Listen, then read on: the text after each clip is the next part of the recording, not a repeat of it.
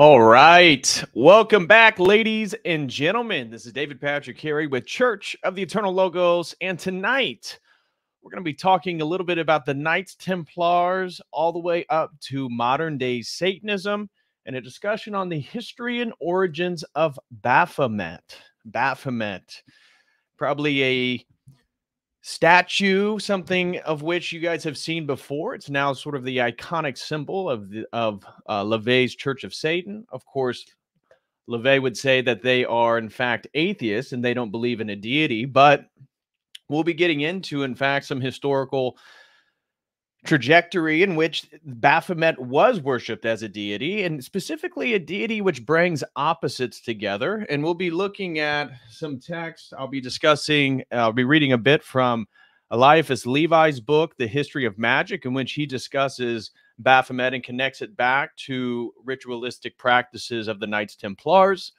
Also, I'm not going to be reading anything, but another source which connects the Templars and Baphomet to Freemasonry is actually in this book, Alchemically Stoned by P.D. Newman, along with, of course, the famous book, Morals and Dogma by Alfred Pike. He also has a section in here on Baphomet where he talks about him being the universal agent. The universal agent, of course, also in that book, you can find where he talks about Baal as the Lord.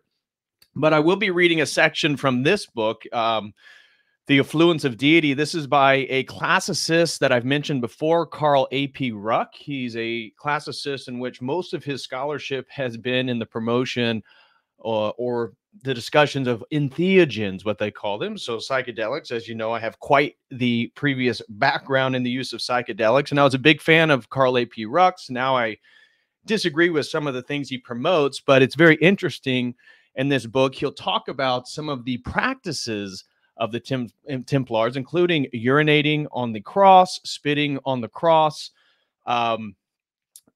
various forms of male sodomy, kissing the master's penis, in which they would have these sort of initiation rites. And so he talks a little bit about that, connecting it for him back to various psychedelic groups. So we're going to be covering a whole bunch of stuff. Again, I want to kind of play out and discuss the historical development. So we're not going to be talking so much about, as you guys know, the Capitol building in the state of Iowa had a display of Baphomet recently that a good-hearted Christian rightfully destroyed. And so obviously Baphomet is a character that is present within our culture. And also I do have an article, but we're not going to be reading it, about after-school satanic programs in various primary schools around the country. And so the one that I have, I think, is mentioning Bethlehem, Pennsylvania, which also somebody mentioned in the comment section or the live chat here. So we will make reference to it.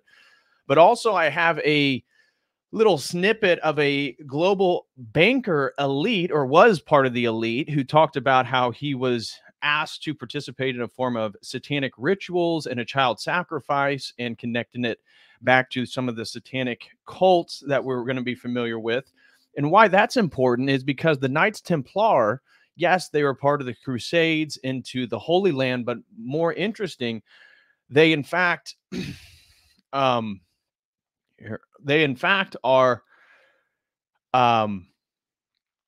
the bankers. And so the Knights Templars had over 9,000 estates, 9,000 estates. And rightfully so, when they were persecuted during the Inquisition, we're going to highlight how the Knights Templars actually moved from Southern Europe, Italy, Southern France, ironically, the same areas in which the Cathar heresies emerged, which I've done a lot of research and wrote an academic paper discussing the utilization of psychedelics as the Christian Eucharist.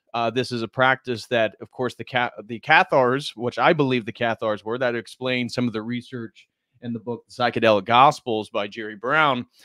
But the Templars, being these sort of money changers, had an immense amount of wealth, which is eventually confiscated around 1307. King Philip of France, most notably, took most of that, and along with those properties. And so the Templars end up moving up to Scotland. And I have a little something I'm going to read to you guys about that. And that movement to Scotland leads into the development of what's called Scottish Freemasonry. And so Baphomet, as we know it, really gets going towards the 18th and 19th century, most notably with Eliphas Levi, which of course is not his real name, but he really sort of developed the temporary iconography of Baphomet. Again, we typically see a goat-headed entity symbolizing the Sabbatic goat, both male and female, and all these different things, which we're going to highlight here. So we're going to get into a whole bunch of historical stuff today. So please smash that like for everybody who's here. I greatly appreciate y'all. And if you want to send in some support or some comments on the conversation today, feel free to do so. And please use the Streamlabs or the Dono chat link, which is in the video description, or YouTube if you prefer to use YouTube. That is good as well.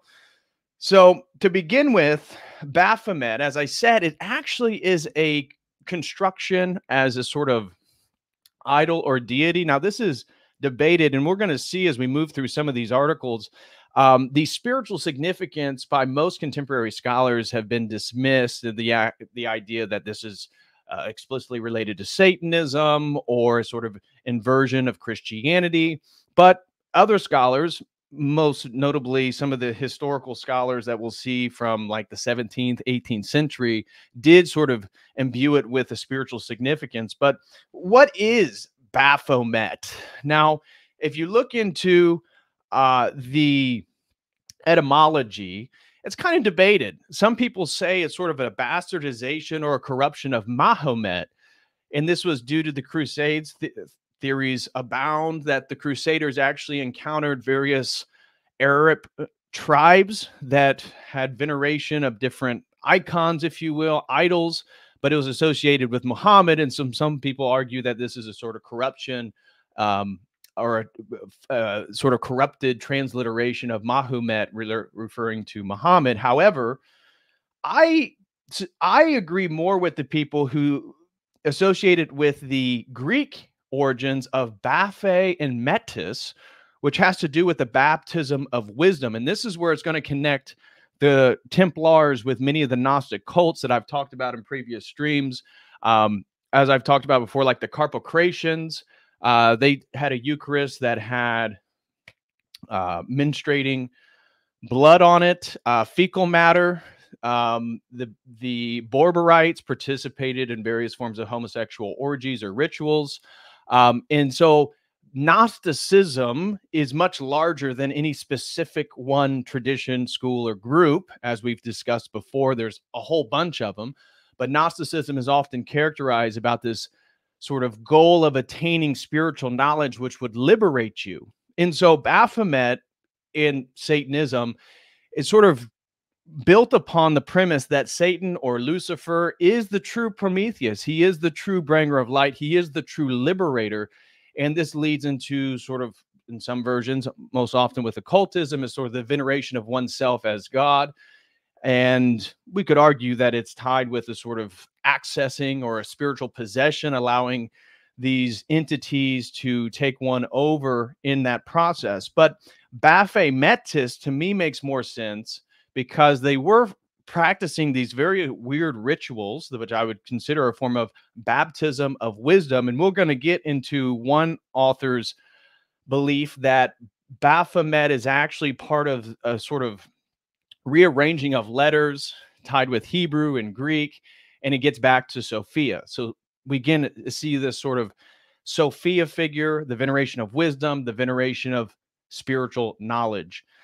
And so the Knights Templar, as I said, were accused of worshiping its statues of Baphomet, and they saw it as the bringing together of opposites. So we see in Baphomet man versus animal, or man and animal, male and female, good and evil. It's sort of the Hermetic adage, as above, so below. This is where we see the pointing down and the pointing up, which, again, Hermeticism has sort of infiltrated many different spiritual traditions and aspects. So I'm not saying Hermeticism is satanic, but that cultural milieu of ideas certainly influences Baphomet worship and veneration. The father and mother. So Baphomet is considered the sort of mother of all in some interpretations. Also terrestrial versus aerial. So we'll see that Baphomet is a goat-headed entity with hooved ungulate-like feet, but also has wings. You see another sort of bringing together of opposites. And we have an article that will highlight how Satanism, but the utilization of Baphomet, a lot of people appropriate it and use that symbol for different reasons. Sometimes it's for and this is the reason why the Church of Satan has put like a statue of Baphomet outside, I think, a government building in Arkansas, because a gentleman put out the 10 Commandments, but also in the Capitol building of Iowa. Is it's supposed to sort of be a symbol that represents the separation of church and state, so that Christianity doesn't have influence into the sort of secular governmental operations. So, as I said, the Knights Templars are accused of a lot of different things in regards to these rituals associated with Baphomet. We know for a fact that they were urinating and spitting on the cross during their initiation rituals. Cross dressing, we found remains of various Templars that were buried in women's dresses, male figures. We see a sort of mock ritual resurrection, which is still actually common within Freemasonry. Of course, it's much more sanitized now, but that's my point. Moving back to Albert Pike and P.D. Newman is because most Masons would say that they are, in fact, the continuation of the Templar tradition, of this sort of Gnostic tradition of enlightenment. And so we see that the Templars were accused of doing an initiation ritual in which the headmaster would take his pants off and the initiate would be forced to kiss his penis. And so we see a lot of sort of sexual um, degeneracy associated with this. And this is why I have an article highlighting how Baphomet, not just used in this sort of attack on, well, church and state and how we're going to use this symbol to make sure that they're separated, but also in regards to homosexuality and transgenderism, various aberrant sexual practices, that Baphomet is certainly associated with that. And we can see that even the Templars, when they were beginning, often utilized this symbol for those purposes. So Baphomet represents a lot of different things. And as I said, Albert Pike refers to Baphomet as the universal agent,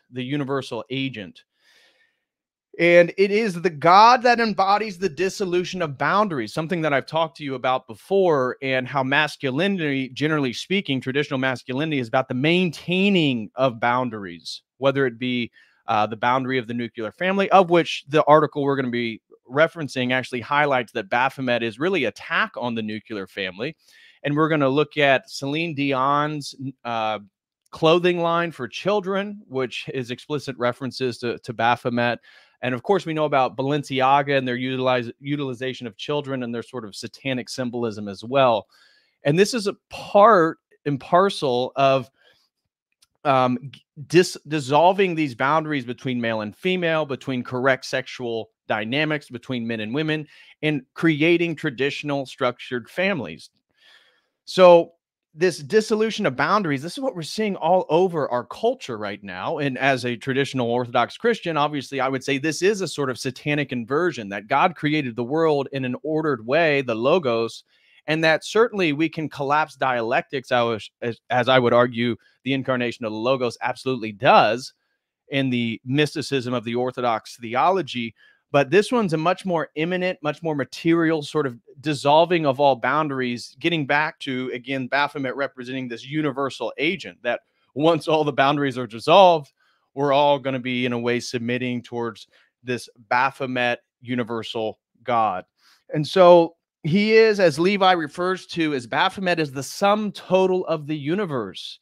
He's the all things of the universe put together. And so the iconic symbolism that Eliphas Levi creates, this is what he was going for when he created that imagery in very, utilizing various symbols. And also we see that the Templars and Baphomet worship, if you will, is often associated with the Ophites, another Gnostic group, this one coming out of Egypt, which venerated serpents. And so for Eliphas Levi, he used like the caduceus of Hermes during, like, it's usually placed during the stomach, and we see the serpent moving up the caduceus. But we know the Ophites, for example, was another Gnostic group, and they venerated snakes. They would have to kiss snakes. They would have the snake lick the Eucharistic bread whenever they would perform their rituals, and that the Templars have many commonalities and many influences on these groups. And so I argued in one of my papers, my academic papers, is that the Templars, when they went to the Holy Land during the Crusades, they absolutely came in contact with various Gnostic groups. And this is the same argument that Carl A.P. Ruck makes in this book, which I'm going to read a section to you guys here in just a bit. And so after the Inquisition, these Templars, their ritualistic belief structure, their spirituality, this was persecuted by the Catholic Church, and most notably the King of France during the Inquisition. And once they killed the leader of the Templars right around 1307, they fled, and they went up to Scotland. And just a few years later, we'll look up the timeline here in just a few, we see that the Scottish Rite Freemasonry began to exist. And so let me pull up this little article here since we're on this historical subject and just read a little bit of what I wrote regarding this. So right here, this is just a section. We're not going to read the whole paper. In fact, I have it up on YouTube if you guys want to actually read this paper. But talking about a Carl Ruck right here, the classicist, Ruck also addresses the possibility of crusading groups such as the Knights Templar and Knights Hospitallers encountering these living ancient practices within the Holy Land. This claim is supported by medieval scholars Walter L. Wakefield and Jeffrey Burton Russell, which they have sort of the ultimate book on heresies of the Middle Ages. This is this book right here. For those of you who want to see that, it's kind of an expensive book, but it is really good if you're looking at various Christian heresies during the Middle Ages. Now, it's mostly oriented around Western Europe. So as Orthodox, there's not a whole lot of mention in regards to some of the Orthodox encounters with these Gnostic groups, such as the Paulicians in Armenia or the Tondrakians in Armenia. But anyways, moving forward here, Russell notes that during the medieval period, there was a significant Catholic suspicion surrounding the origins of the Templars' magical Oriental heresies. Combine this with the fact that Manichaean Gnostic heresies common to Eastern sects, such as the Paulicians or the Bogomils.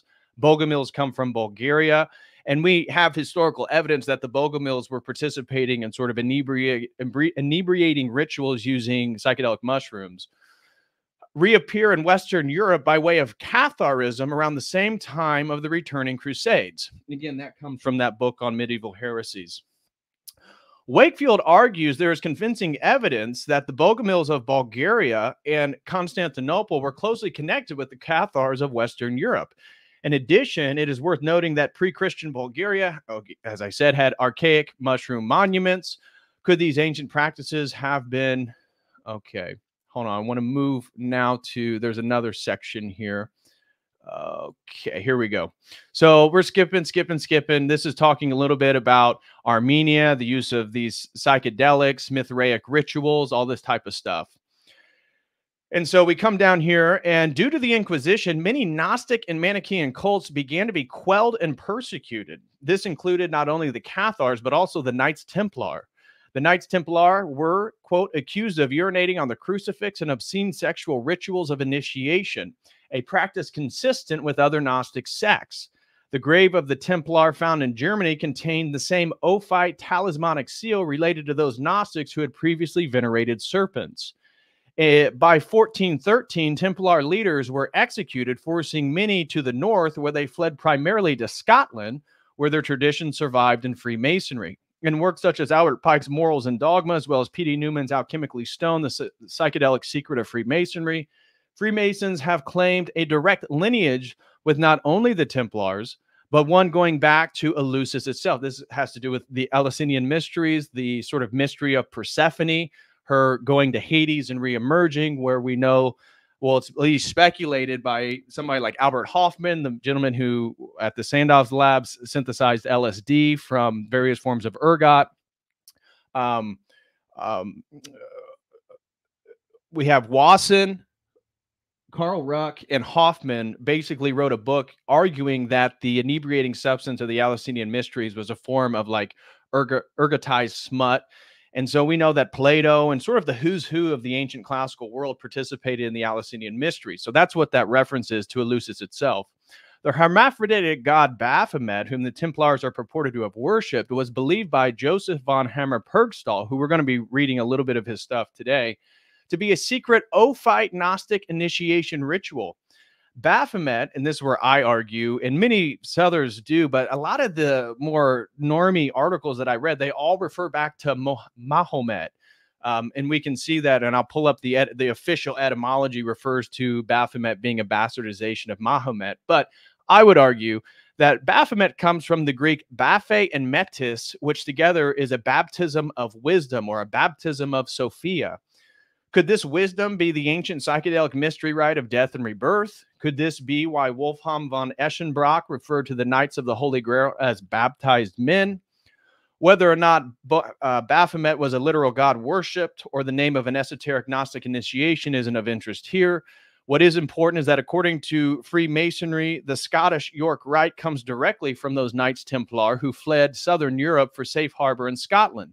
Newman even writes that they were the psychedelic guardians of the authentic Grail tradition. Is it any coincidence then that the 15th century Rosalind Chapel, the Scottish chapel where Jerry and Julie Brown identified anatomically correct Amanita muscaria mushrooms in the forehead of the Green Men, has a direct connection back to crusading Templar knights?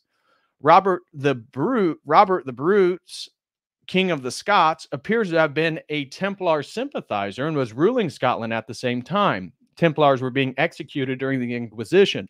He even went so far as to wanting his embalmed heart to accompany a crusade and be buried in the Holy Land of Jerusalem. Sir William Sinclair, who is described to have been a Templar, fought with Robert the Bruce during the Battle of Bannockburn for Scottish independence. 150 years later, Sir William, his descendant, built Rosalind Chapel near Edinburgh. And so his ancestor, Henry St. Clair, 1st Earl of Rosalind, had served on the First Crusade with Hogue de Payenne, 1st Grand Master of the Knights Templar, and Hogue visited Rosalind in 1126, where he was given the land where the chapel now stands. It is claimed and also denied that the Rosalind is replete with Masonic and Templar symbolism built on the plan of Herod's temple. The Sinclairs even claim that they are the lineage of Jesus through his mystical marriage of Mary Magdalene. Of course, we know that's a sort of Gnostic trope that Jesus Christ actually had a secret sexual love affair with Mary of Magdalene. No, of course, as Orthodox Christians, we reject all this stuff. This is later developments due to these Gnostic groups.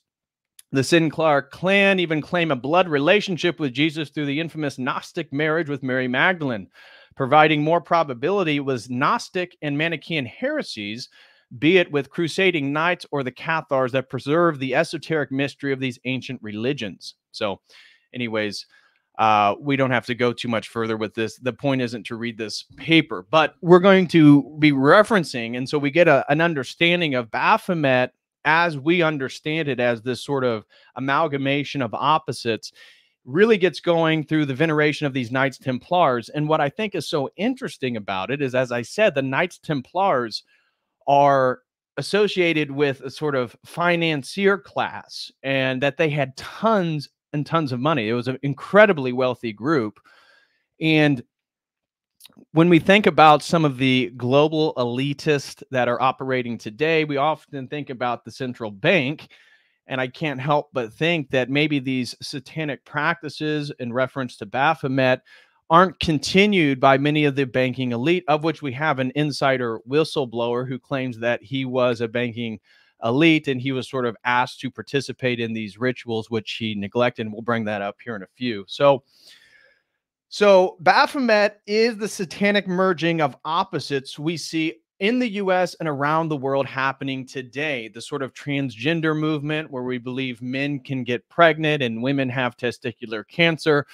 This is a dissolution of boundaries. This is a dissolution of the cognitive categories to think clearly. And of course, we know that Satan is the bringer of chaos. And this is very different from our understanding of logos, right? So for those who venerate Baphomet, they see good and evil as sort of necessary opposites, a very dualistic framework that is then brought together in a single figure, where very different from an Orthodox framework where we believe evil is the privation of God's uncreated energies. And so, as I've said before, just like the law of thermodynamics, when we talk about a spectrum of something cold and hot, we're really just talking about a single thermodynamic energy. We're talking about energy, and cold is a term we use to reference the privation of that energy.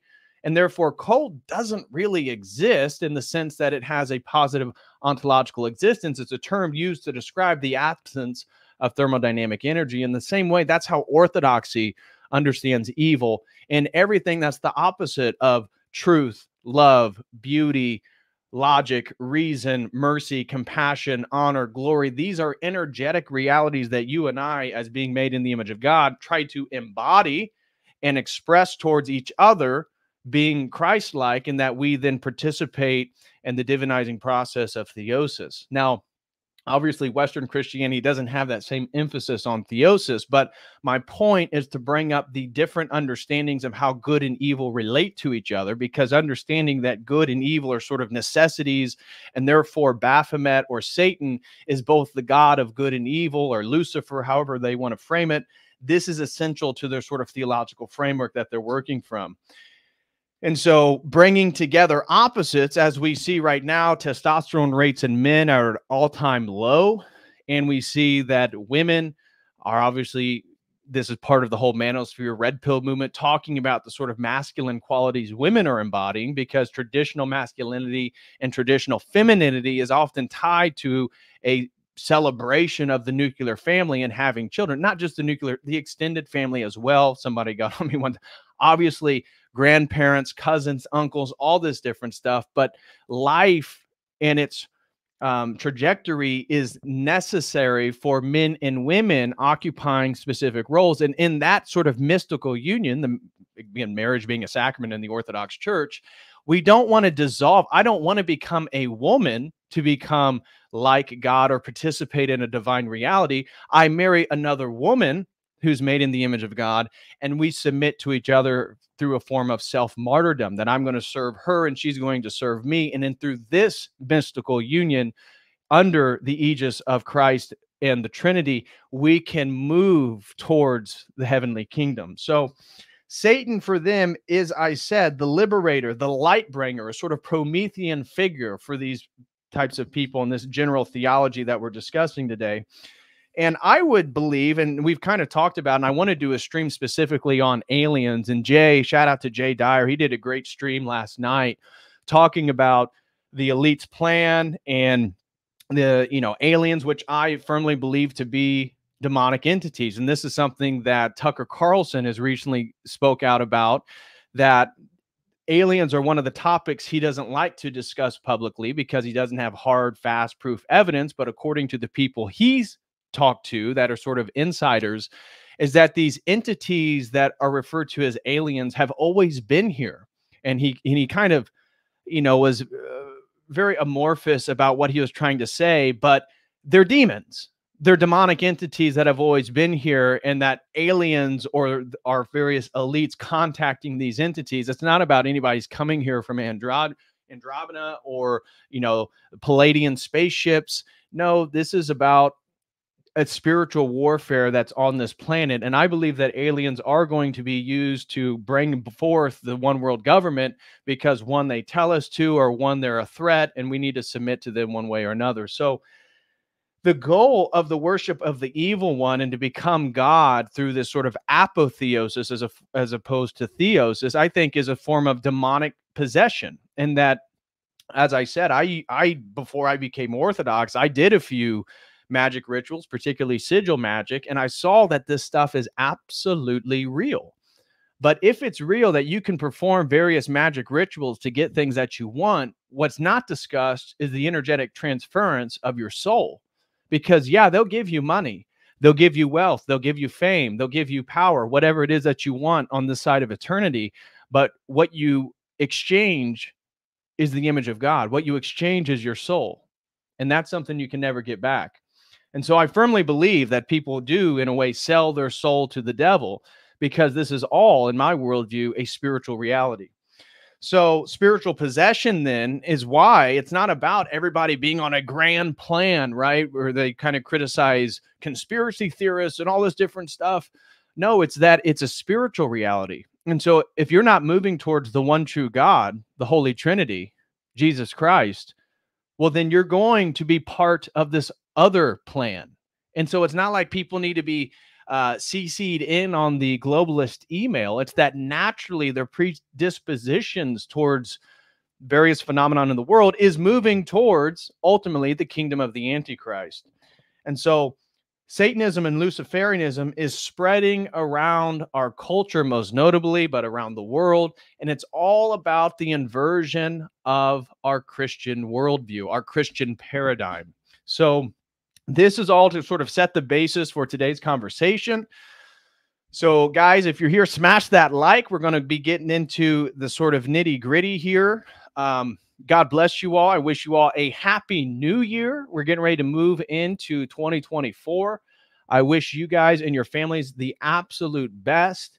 And I want to thank all of you for your support for the year of 2023. Everybody who's here, I greatly, greatly appreciate you. I truly love you guys. Thank you so much for giving me the ability to do my research and make these videos. I feel indebted to you, and I thank you very, very much. And so before we go any further, let's take care of a little bit of house cleaning. And I want to say, if anybody wants to support my work, one of the best things you can do is become a website member. And you can sign up at the website. Where is, there we go. You can sign up at the website at davidpatrickharry.com/register. And there you will be able to, well, if my internet would work, come on. There we go. You can become a website member, of which I got tons of exclusive video content up there. We just did another video on why the future doesn't need us. This really great article from April of 2000 by a gentleman named Bill Joy. In a way, not really, but in a way, sort of whistleblowing on the future that was to come in regards to robotics, nanotechnology, advanced artificial intelligence, genetic engineering. And in a way, it's 2023. He wrote this article 23 years ago, and we kind of live in the world that he was afraid of. So that is over there for members, and that is right here. So let me go back. So if you guys want to check all this stuff out, we got a whole litany of videos there. So for $5 a month, you can access to that. Of course, we also have a fitness membership and a premium membership, of which we do 2 exclusive private Zoom meetings every single month. And with a premium membership, you get both the fitness and the logo subscription.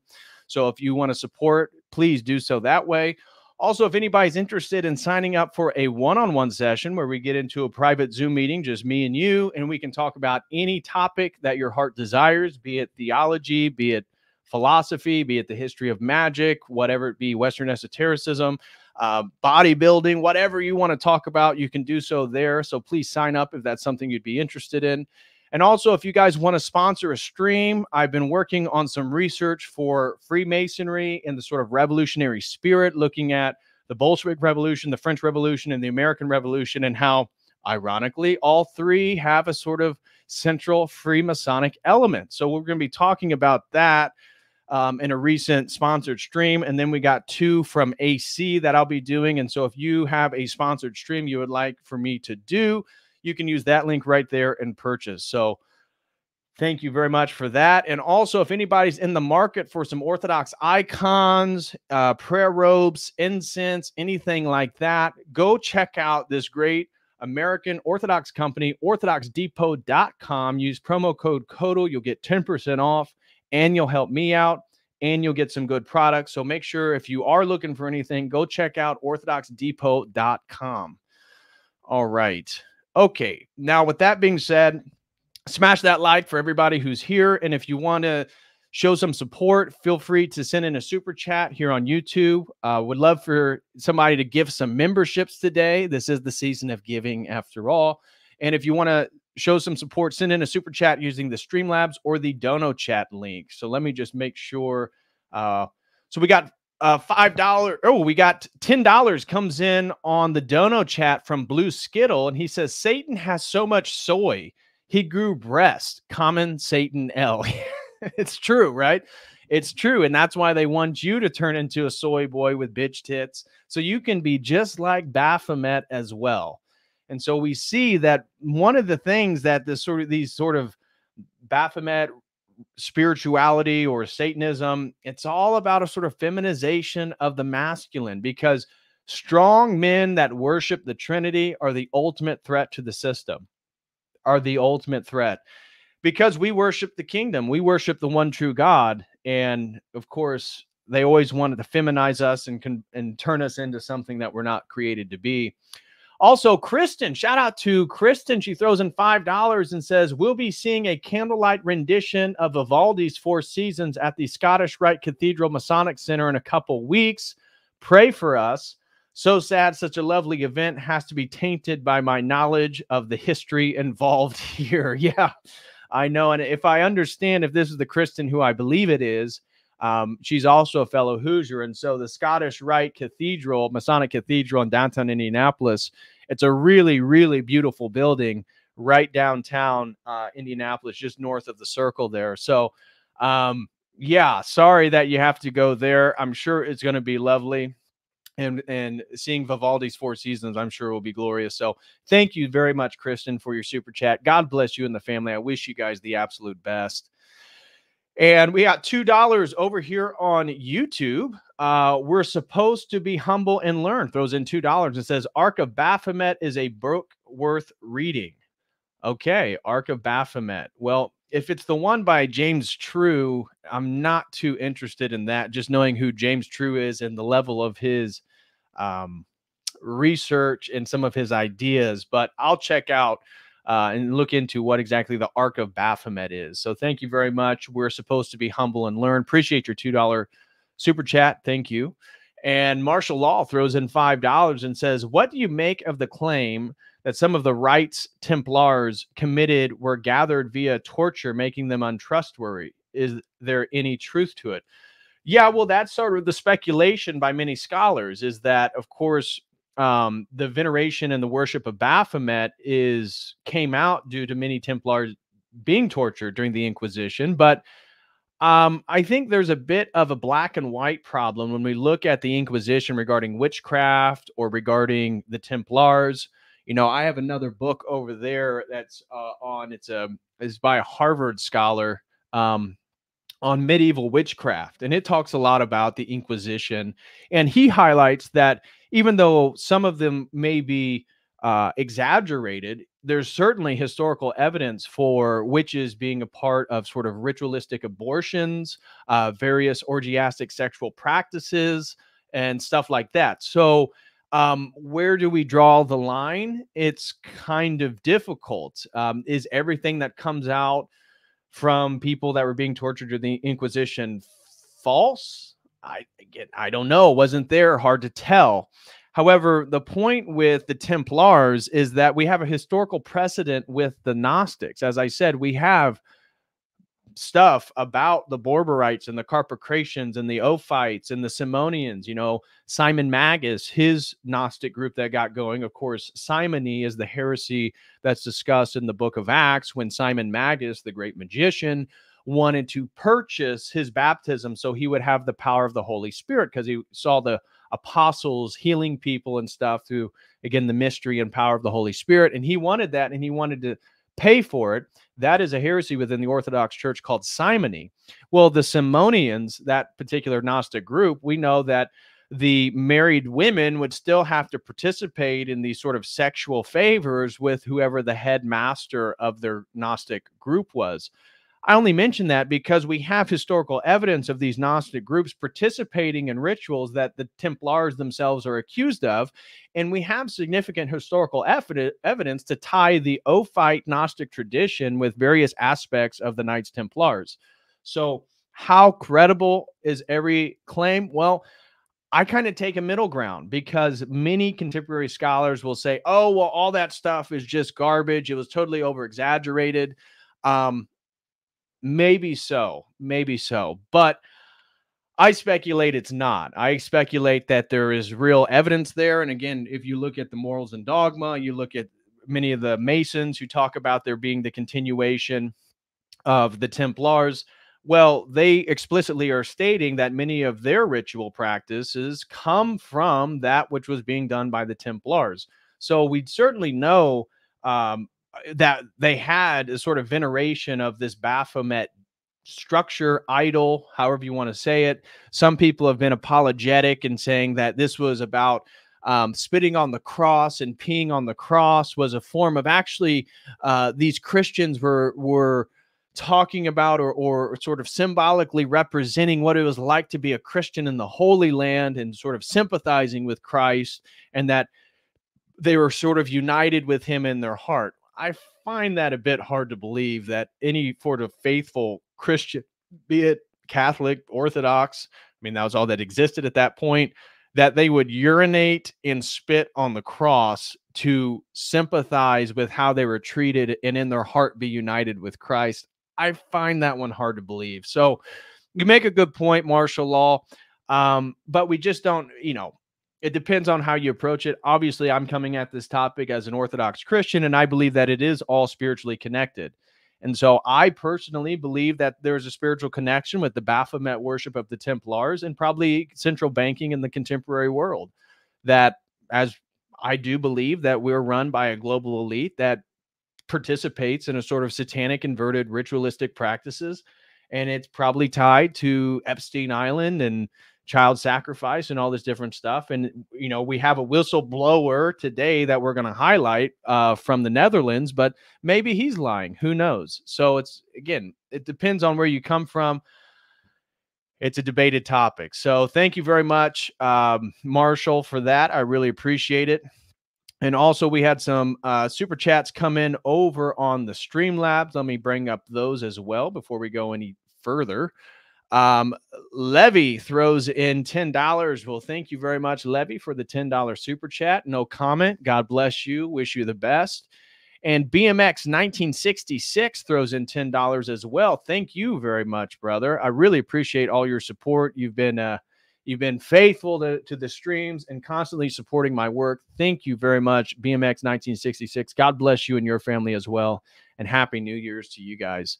So let me just double check, make sure that we're up to speed on all the super chats before we go any further here. It looks like we are.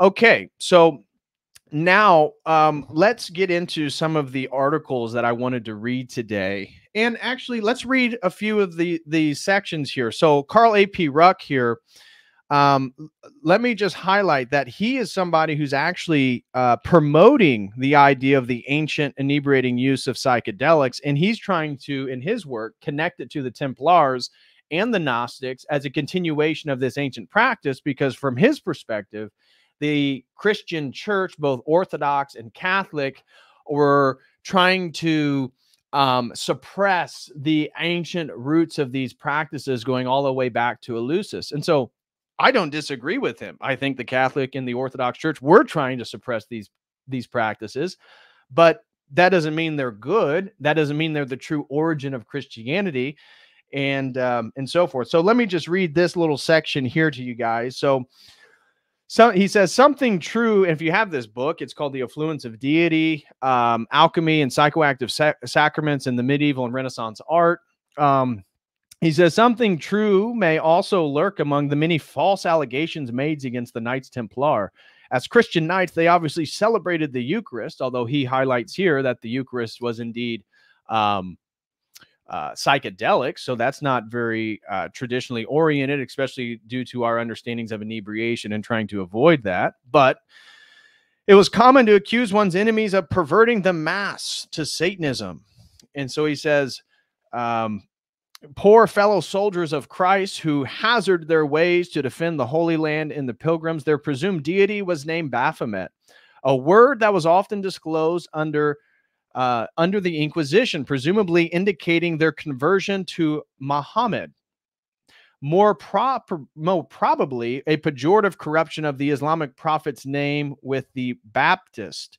Images that survive on Templar artifacts from the 13th century depict a presumed satanic deity, a hermaphroditic, and replete with alchemical symbolism of a lunar and solar conjunction, not unlike the depictions of the leontophalic or lion-headed god who presides over the end of time in Mithraism. The emblem, probably with special significance, occurs on their chalice. And so he's connecting these sort of Gnostic traditions with Mithraism, which he then claims that Christianity is basically building upon Mithraism, right? That sort of popular zeitgeist trope, right? And so many things can be true at once. Christianity, first of all, the whole thing about worshiping on the winter solstice, December 25th, because we worship the sun. It's funny because on the Julian calendar, which again, all the Slavic churches and historically the Orthodox Church until they converted to the new calendar, Christmas was on like January 7th. So that isn't even the case, but certainly the Western Church, the Catholic Church, did utilize a pagan holiday of the the winter solstice to accommodate and promote the understanding of the birth of light itself, God incarnate. And so both things can be true. And just because they build upon various pagan elements, one doesn't make all paganism wrong. That's called the genetic fallacy. And so, as Orthodox, with our theology of the Logos Spermaticos, truth can be found in many different places. Okay, so yeah, true things could be said by Plato and Aristotle, of which some people have claimed, like St. Justin Martyr, who developed the Logos Spermaticos understanding, is that, well, seeds of Logos Spermaticos can be all over the place. And so anytime we see, well, this god, Apollo, he does this and Mithra does that, and that's just like Jesus Christ, and that's where they came from. Well, not exactly. That's a weak argument, because we're actually claiming a historical literality to our God. But anyways, I digress. So in regards to talking about these Templars, he says they were accused of peeing on the cross, which is easily seen as a pejorative reference. And he ties the use of urine to, again, various psychedelic rituals, because those of you who are going to be familiar with like Siberian shamanism, for example, Siberian shamanism most notably utilized the Amanita muscaria mushroom, the famous red and white mushroom. And when they would eat that mushroom, first of all, it's kind of tied to aspects of pagan elements of Christmas as well, where they would pull these trees because they are underneath various conifer trees, so like birch and pine. And so they would put these mushrooms on the tree to dry out. Then they would consume the sort of dry so that the muscimol was sort of out of it, the toxin. They would eat the mushroom. They would get inebriated. And of course, reindeer are known for eating Amanita muscaria mushrooms. Could be this is why reindeers fly. Santa's reindeers fly. Many people have speculated. And that the shamans, it was known that they would drink their urine, because when you eat the Amanita muscaria mushroom, it is toxic. And therefore, it's actually a better high. Not that I've ever tried this. It's a better high the second time through because it's already been filtered. So he's claiming and tying in the utilization of urine back to psychedelics. That's his angle right there. But worse, however, they were accused of being naked and then raised up as if they were from the dead to kiss the master obscenely on his private parts. The resurrection from the prone dead position is still practiced symbolically among the Masons, and its more extreme version is documented from archaeological remains within Mithraic cults.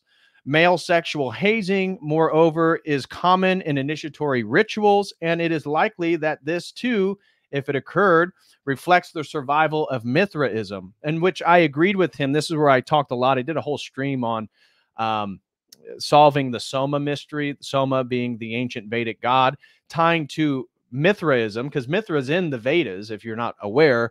And so these Mithraic cults, whether it be ancient Persia or Armenia, were utilizing the Amanita muscaria mushroom for ritualistic purposes. So I agree that Mithraism is tied towards the use of drugs and all this different stuff. But we're going to stop there on this book. My only point is that people who have a totally antagonistic worldview to mine both agree about some of these historical elements. And so let me pull up then our articles here. Okay, right here. Let me pull this up. Looks like we had a super chat come in. My Tech 23 throws in $5 and says, I came to the temple and asked them, you drink scotch, right? And they replied, to a degree. All right. Thank you, My Tech 23, for the dad jokes. I do appreciate that. I do appreciate that. I feel like Willie Jenkins here, you're giving him a run for his money. So thank you for that. Do appreciate.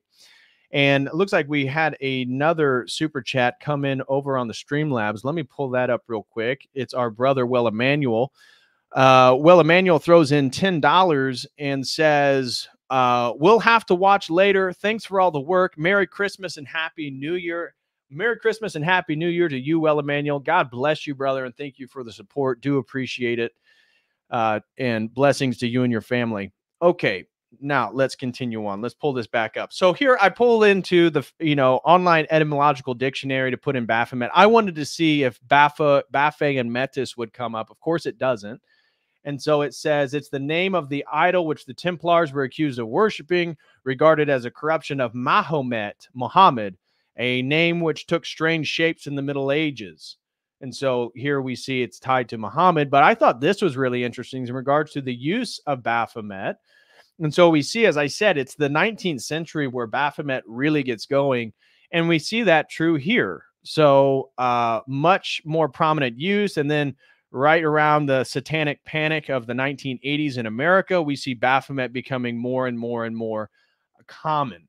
So I thought that little graph was pretty interesting in regards to the trends of Baphomet. And of course, Aleister Crowley, the founder of Thelema and the Thelemic Temple, he referred to himself as Baphomet. That was the name that he took. So little interesting tidbit there.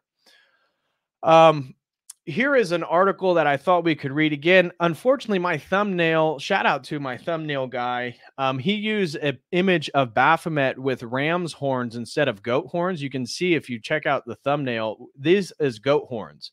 He used one with ram horns, and the ram horns actually come from, so you can see the goat horns here. But if you go down to the devil in the tarot, here we go, you'll see that the devil in the tarot does in fact have ram horns as well. So it's not totally off, but just wanted to highlight that. So there's a few things here I'm going to use the Wikipedia for. Obviously, not that it's very reliable, and we know it's a CIA front, but it has some great block quotes from different historical perspectives here that it just makes it a little bit easier. So here is one of the articles I want to read about. This is the history of Baphomet, and this was written in 2020.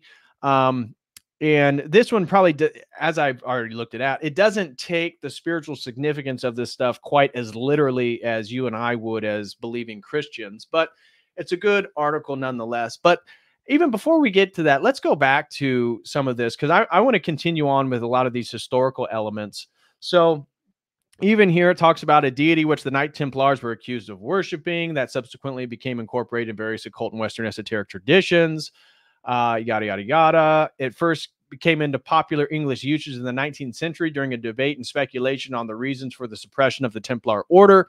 Baphomet is a symbol of balance in various occult and mystical traditions, the origin of which some occultists have attempted to link with the Gnostics and Templars. I think there's considerable evidence there, especially, again, the Ophite tradition with the Gnosticism, though occasionally purported to be a deity or a demon. In fact, it is.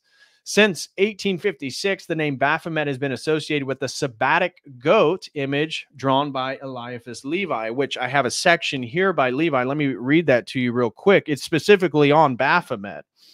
And so this is also talking about the Templars. And so here's Eliphas Levi. For those of you who don't know, he was a famous occultist. This is what he looked like here. And so initially pursuing an ecclesiastical career in the Catholic Church, he abandoned the priesthood in the mid-20s and became a ceremonial magician. At the age of 40, he began professing knowledge of the occult and wrote over 20 books on magic, Kabbalah, alchemical studies, and occultism. That's why this is his book on the history of magic here.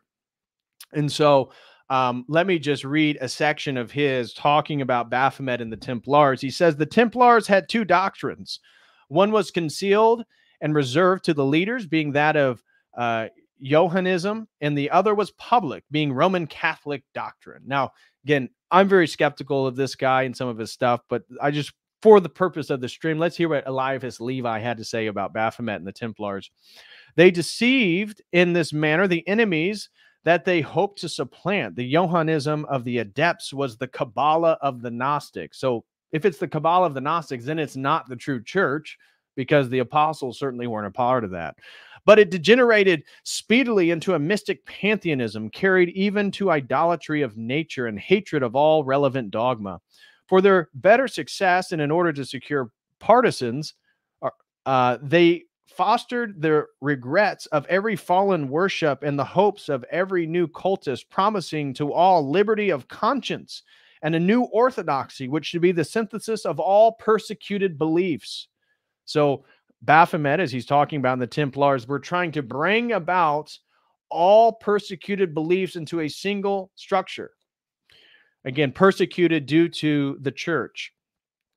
They went so far as to recognize the pantheistic symbolism of the grand masters of black magic, and the better to isolate themselves from obedience to a religion by which they were condemned beforehand. They rendered divine honors to the monstrous idol Baphomet, even as of old, the dissenting tribes had adored the golden calf of Dan and Bethel. Now, the golden calf of Dan, of course, we know as Orthodox Christians that our tradition teaches us that the Antichrist comes from the tribe of Dan. So I thought that was a little interesting thing there, because we believe that the tribe of Dan is going to be influential in regards to the bringing about the one world figure, the Antichrist, and all that different stuff. Okay, moving on. Certain monuments of recent discovery and certain precious documents belonging to the 13th century offer abundant proof of all that is advanced here. So he's claiming, no, the Templars absolutely worship Baphomet, and their worship was an amalgamation of all persecuted belief systems. Okay.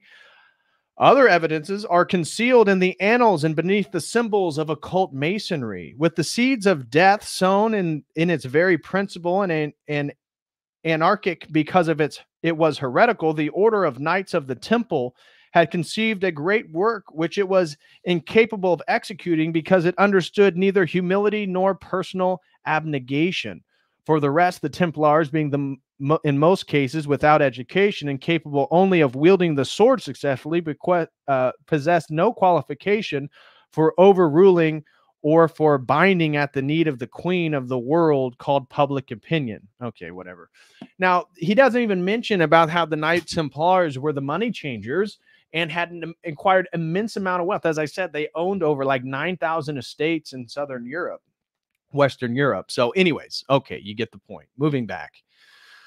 Okay, so compared binary element symbolism of the equilibrium of opposites, half human, half animal, male, female, good and evil. Levi's intention was to symbolize his concept of balance, with Baphomet representing the goal of perfect social order. So this is what Eliphas Levi depicted. So he came up with this. So we see sort of alchemical coagula, solve. We see female breast on a male goated figure, animal man, pentagram, the torch. Again, he's the light bringer. We see the sort of Promethean symbol, as above, so below, black moon, white moon, has hooved feet, ungulate animal, but then also has wings. He's aerial and terrestrial at the same time. So this is what they meant by sort of bringing together of opposites. Now, I've already given you most of this stuff here, but what I want to read is various historical descriptions of Baphomet and just move through here real quick. So the indictment published by the Court of Rome set forth, this is by Jules Michelet, History of France, 1860, page 375, that in all the provinces they had idols, that is to say, heads, some of which had 3 faces, others but one. Sometimes it was a human skull. And of course, we're going to see the human skull. For example, this is a woman promoting, this is a Satanic Temple of Seattle, founder Lilith Starr. You see the human skull. What that is actually tied back to some of these historical ritualistic practices. And this comes from an article talking about after school Satan clubs that are being put into kids' grade school, primary school education.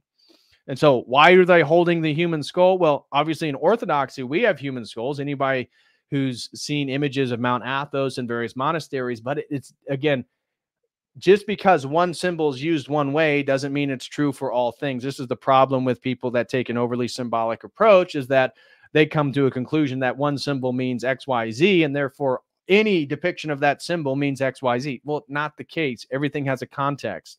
So in the Orthodox Church, ours is about the memory, the fact that we are going to die. Anyways, I just wanted to bring that up. So in their assemblies, and especially in their grand chapters, they worship the idol as a god, as their savior, saying that this head could save them, that it bestowed on the order all its wealth, made the trees flower and the plants of the earth sprout forth. Now, what I find really interesting, because there's another, I don't know if it's going to be in here, but oh yeah, here it is this head is your God and your Mahomet. So this idea of this veneration of the head again, to me, associates itself with this sort of Gnostic spirituality of sort of the rational apprehension of knowledge, and that we're going to be liberated through our spiritual knowledge. And this is where we've talked about transhumanism as well.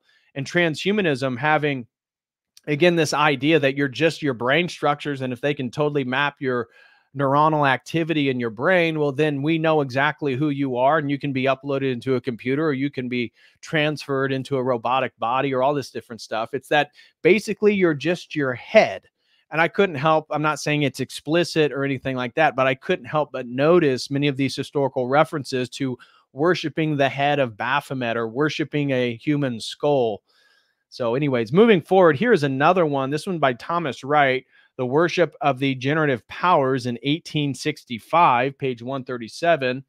And he says, Gausseron de Montpezat, a knight of Provence, said that their superior showed him an idol made in the form of Baphomet.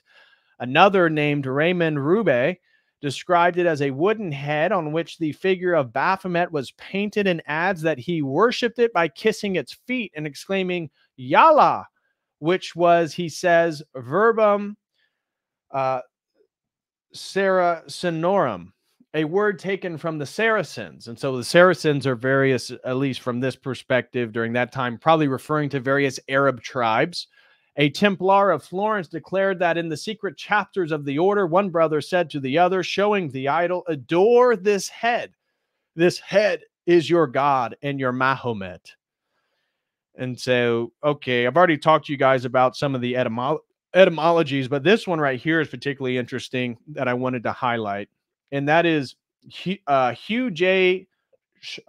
Schoenfeld, one of the scholars who worked on the Dead Sea Scrolls, argued in his book, The Essene Odyssey, that the word Baphomet was created with knowledge of the Atbash substitution cipher, which substitutes the first letter of the Hebrew alphabet for the last, the second for the second last, and so on. And Baphomet, rendered in Hebrew, interpreted using Atbash, becomes Sophia or Sophia, which can be interpreted as the Greek word Sophia, meaning wisdom. That's where, again, I believe Baphometus is the true origins. Now, most people are going to say, again, it comes from Mahomet, but I think this guy right here is much more onto the true meaning. This theory appears in an important plot point in the novel The Da Vinci Code, although it was recently questioned by the French historian Thierry Mercier, who challenges this method of calculation used by Schoenfeld. Okay. Now, one of the guys that is most notorious talking about the Templars and Baphomet is this guy right here, Joseph von Hammer-Purgstall. And so if we go right here, this is a guy he appears to be very much in favor of this stuff. And he recently went to Yale, where they have Purgstall's book. And so any discussion of Baphomet, the idol purportedly worshipped by the Knights Templar, invariably turns to Hammer-Purgstall's essay Mysterium Baphometis Revelatum.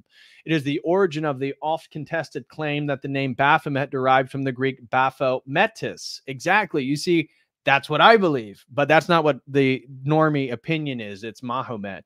Etymological veracity notwithstanding, this influential document is historically important in the mythology of the Knights Templar, much like Antoine Court de Geblin's claim in Le Monde Primitif that the tarot derived from the ancient Egyptian mysteries. Although demonstrably false, this assertion nevertheless influenced legends about tarot.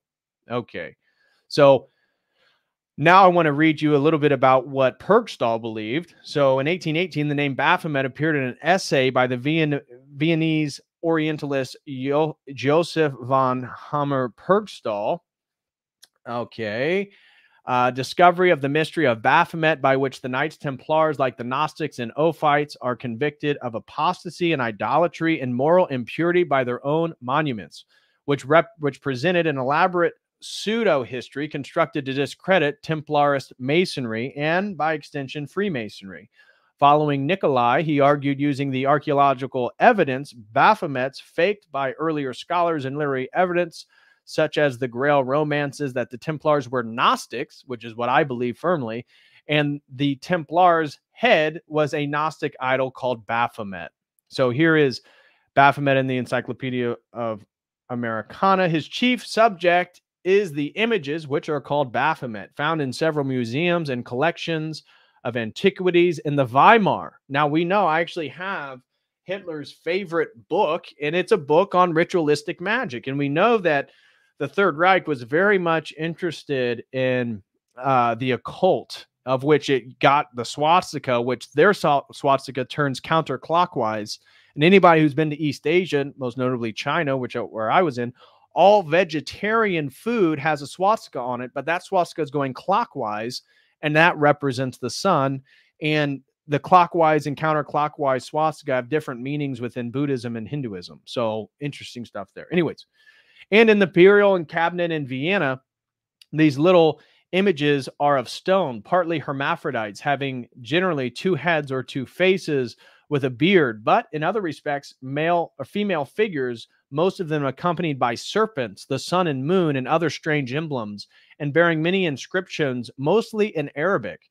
The inscriptions he reduces almost to mete, which is, according to him, not the metis of the Greeks, but the Sophia of the Ophites, which was represented half man, half woman as the symbol of wisdom, which you also see anybody who's familiar with alchemy and like the rebus symbol, that's exactly what you see. Unnatural voluptuousness and the principle of sensuality. He asserts that those small figures are such as the Templars, according to the statement of a witness, carried with them in their coffers.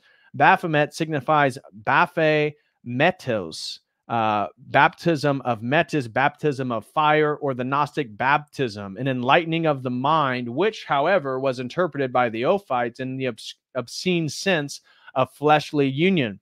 The fundamental assertion that those idols and cups came from the Templars has been considered as unfounded, especially as the images known to have existed among the Templars seem rather to be images of saints. Yeah.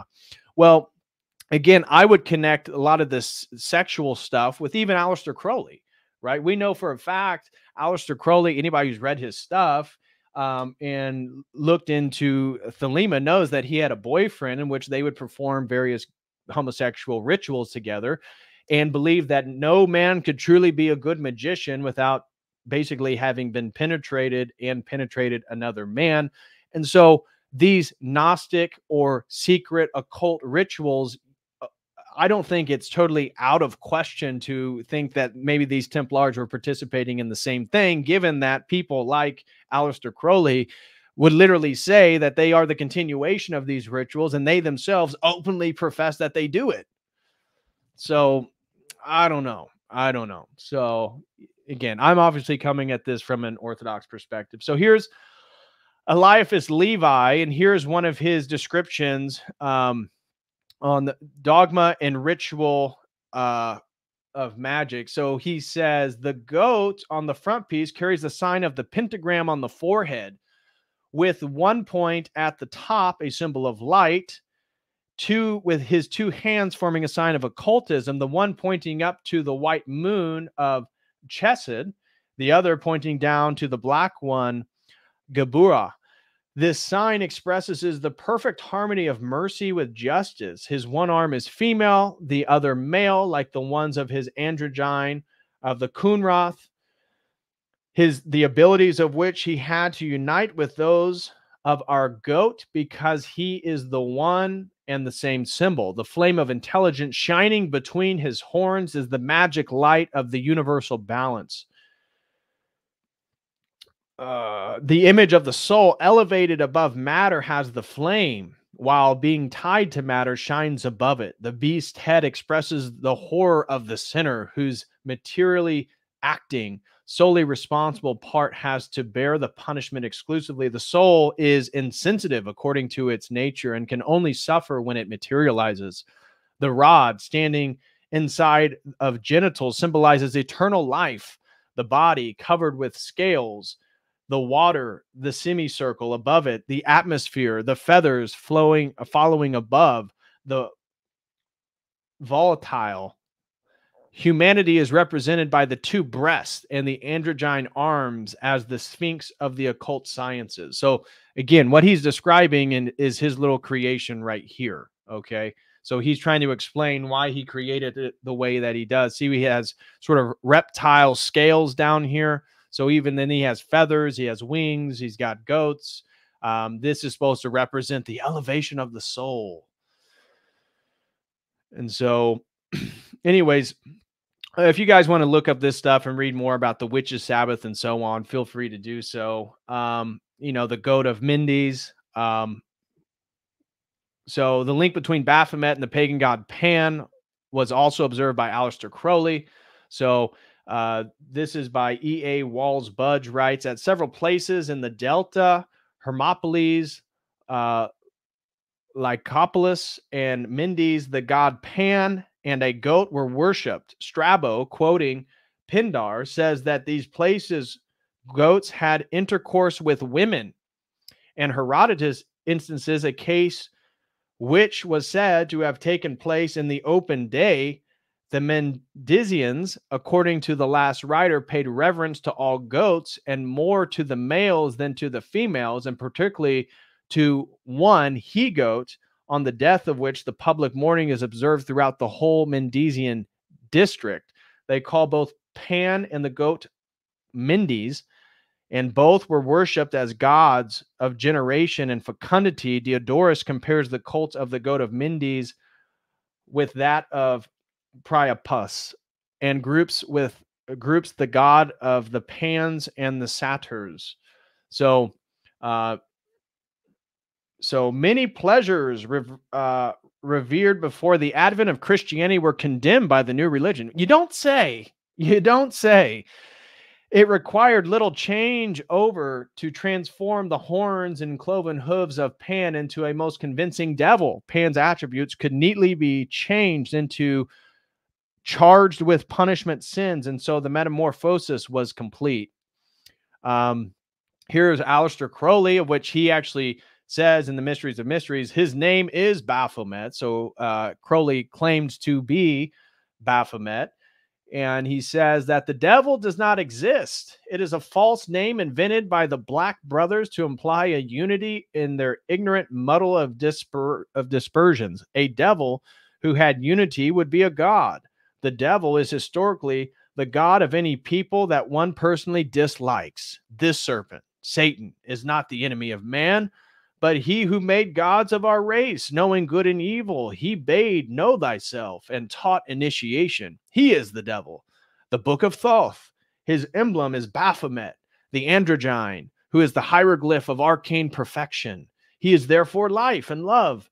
But moreover, his letter is Ayin, the eye, the Illuminati eye, so that his light and his zodiacal image is Capricornus, the leaping goat whose attribute is liberty. Aha, of course. So let's go here. I want to show you guys something real quick, and looking at an interesting little symbol that's present at a very important building where many elites gather together. So check this out. Where the world leaders meet when there is a threat to peace. They decide the fate of nations. Notice the giant mural that towers over the Security Council room. The central focus of the UN mural is the phoenix bird that has risen. The phoenix bird is a symbol of Lucifer. The Egyptians believed that the phoenix symbolized a god who rose to heaven in the form of a morning star like Lucifer after his fire immolation of death and rebirth. Notice that the phoenix bird is not standing above his own ashes. He is standing above his old skin. Like a snake, he has shed his old skin and is revealing himself as God at the center of the mural. At the top left, there is a church steeple without a cross. The missing cross symbolizes the death of Christianity. Below, a woman receives the rays of the sun god, while the man in front of her plays Pan's flute. To their right are two pyramid symbols and people joined together by a long blue serpent-like claw. Below the risen phoenix, a sword is driven through a dragon beast. This represents the killing of old beliefs and religions that depicted Lucifer as a beast. The New World religion worships him as beautiful. Behind the phoenix, the ghostly figures of the walking dead are stepping into a void. They symbolize depopulation. On the right panel, the pale horse from the book of Revelation is the bringer of death to humanity through weapons, hunger, and disease. The man is releasing him. The chained black man represents slavery, while the top panel of the mural shows a technologically advanced white race who control industry, art, and science. In this post-apocalyptic mural, the military man standing on the tail of the beast represents worldwide military power. He tips his helmet to the elite, who are climbing out from underground cities where they safely hid from the apocalypse. So just wanted to highlight that little interesting video in regards to some of the symbolism and how that relates to everything that we just talked about. So now, with all that being said, let's read this article on the history of Baphomet. So many of you guys are going to be quite familiar with all this stuff, given what we've just talked about. And so, as I said, most of the people who write, and I went through tons of articles, very few of them actually believe that there's any spiritual significance to Baphomet, and they would highlight the Church of Satan and then LaVey, and that they're atheists. They actually don't believe in a God, and it's these weird Christians. They're just too serious about symbols, and they don't get it and stuff like that. So just wanted to highlight that. But let's move through this article here. Oh, actually, we got a few super chats. Let me address these super chats real quick before we go through any further. We have $5 that came in over on Streamlabs by Harry Serpanos. Thank you so much, Harry Serpanos. He throws in $5 and says, "Merry Christmas and Happy New Year, DPH." Merry Christmas and Happy New Year to you, Harry. And he said, "God bless you for all your good work. Also, witches, Sabbath seems to be linked to Baphomet as well." Yeah, absolutely. And in fact, that was the section under Eliphas Levi, which he connects the witches' Sabbath to Baphomet because he is the Sabbatic goat, right? Baphomet is the Sabbatic goat. So you're right on. You're right on, Harry. Thank you so much, brother. Really appreciate the support. And then it looks like we had one come in over on YouTube. Shout out to Deadpool Kid, throws in $10. And he said, "Seems to me all the occultist nerds are a bunch of horny goats." Yeah, it always turns into butt stuff. That's for sure. Almost, you go down these rabbit holes and pretty soon somebody's doing something very gay. So I totally agree with you. It's a bunch of horny nerds and creating various rituals who just always seem to move back to sort of a satanic world. So thank you so much, Deadpool Kid. I totally agree with you. God bless you, man. Merry Christmas and Happy New Year to you and your family. And then let me check the dono chat if anybody sent anything in over there. Looks like they didn't. Again, if you guys want to support the stream, feel free to send in a super chat or a comment or a question over on Streamlabs or Dono Chat. Or if you prefer to use YouTube, feel free to use YouTube. If we can anybody gift some memberships? Would love to gift some memberships. Yeah, Bohemian Grove is another example. Exactly. It's another example. It wasn't Nixon on record talking about how it was one of the, I won't use the word he says, but one of the gayest things he's ever seen in his life was Bohemian Grove, of which Alex Jones infiltrated. He claims he was hit on, that there was a bunch of gay prostitutes there, male prostitutes. Again, I'm beginning to see a pattern. I don't know if you guys are. And that's where, again, this is a leap. This is a speculation. This is my own opinion. This is my own belief as a Christian. But you notice the Templars and how much money and power they acquired during their crusading period. And of course, that was confiscated by King Philip of France. But you think about money, Baphomet, Satanism, weird sexual rituals, and you can't help to begin to think about, again, this gentleman right here, Ronald Bernard, elite banker, exposes a satanic elite. Now, we would watch this video, but we just don't have time. And it goes into how he claims he was recruited to participate in a satanic ritual of child sacrifice. And he was one of these sort of banker elites. Dutch banker Ronald Bernard describes his experience in his rise to the top circles within the elite. In this highly disturbing interview, Bernard talks of how he was being trained to be a psychopath and how the breaking point was when he was asked to participate in child sacrifice. Child sacrifice. The worship of Satan is prominent within elite circles, and their lust for being passed down to societies subliminally through the media, education, and war. And so it is quite an issue. Here, I'll share this link with you guys. So if you guys want, you can check it out later. Here it is right here. And so if you guys want to check that out, feel free. Oh my gosh. Thank you guys so much. Retrocoplit. I always mess your name up. Retrocoplit Lips. Gosh, Retrocalypse throws in gifted 10 COTEL crew memberships. Thank you so much, brother. Really, really appreciate that. And welcome the new COTEL crew members. Welcome JFW. Welcome Itzka. Welcome Don Byrne. Welcome Overlord 3001. Welcome Kicks Against the Pricks. Welcome Taliesin McDonald. Welcome T-Wizard. Welcome your local milk people. Welcome Melaforta. Welcome DC Woodwork. I know many of you guys already have memberships, but welcome Daniel Zinn. Welcome Meister Night Allen Company. Welcome PKD's Ghost. Welcome Big L. Thank you guys very much. Or it looks like that was everybody. And then Tommy Jones also gifted 5 COTEL crew memberships. So thank you so much, Tommy Jones. Thank you so much, Retrocalypse, for the 10 COTEL crew memberships. Thank you so much, brother. Thank you very, very much, Tommy Jones. God bless you guys. Really, really appreciate it. Really, really do. So it's the season of giving. So I hope you guys enjoy your new memberships. Really appreciate you guys. You guys are the best. Really, literally the best. Truly appreciate it. Your local milk people. Welcome, brother, to the COTEL crew. And so let's, anyways, I shared that link with you guys. If anybody wants to check it out.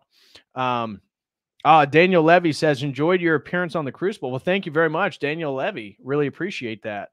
Yeah, Andrew's a good friend. Him and Rachel they're good people. They're really good people. And so anyways, thank you all. Enjoy the new memberships. It rhymes with apocalypse. I know it's the retro that always throws me off, bro. He says it rhymes with apocalypse. Retrocalypse. There we go. Retrocalypse. Retrocalypse. I got it now. Retrocalypse. I got it.